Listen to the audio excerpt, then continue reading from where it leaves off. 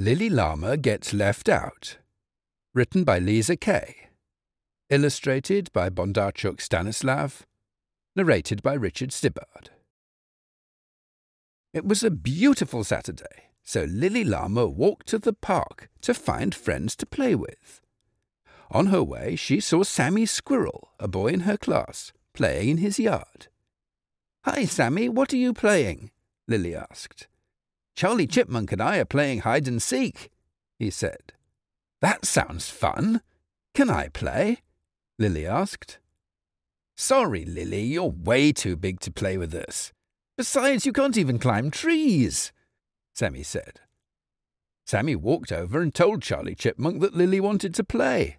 They both laughed. Lily was sad that she was being left out, so she kept walking to the park.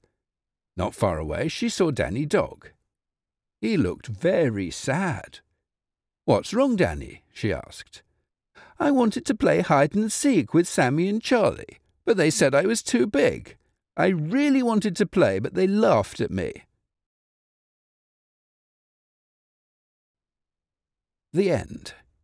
You have been listening to Lily Llama Gets Left Out, written by Lisa Kay, narrated by Richard Stibbard.